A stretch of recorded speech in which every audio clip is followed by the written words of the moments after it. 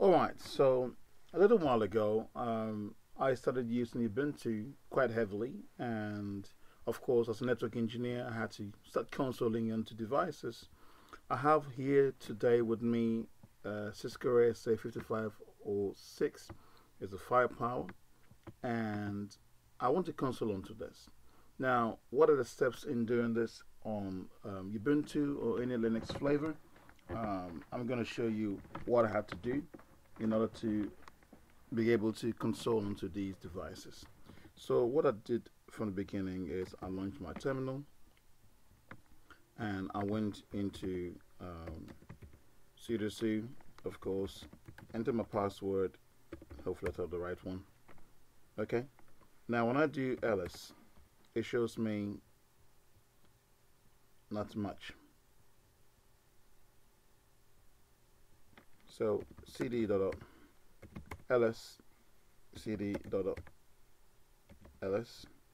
That's it. That's where I want to be. Okay. So when I do ls here now, I see dev. Okay.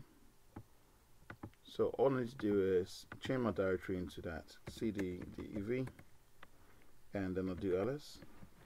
Wow. So you see TTY.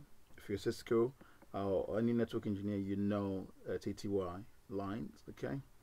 So that's for really terminal access. Now what I see here is TTY USB 0, and that's what I have connected on the console to my ASA. So what I do is I copy that,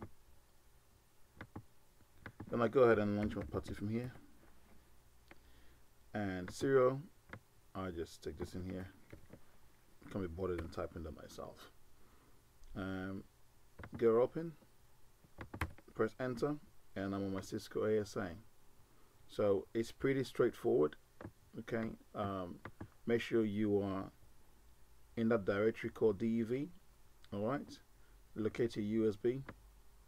All right, and then you can go to Putty and then get onto your Cisco ASA. So it's pretty straightforward.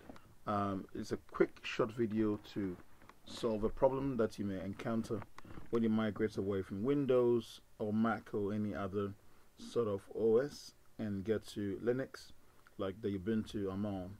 So I hope it's been helpful, and I'll see you right after this on the next video in how to SSH to devices like the Cisco ASA.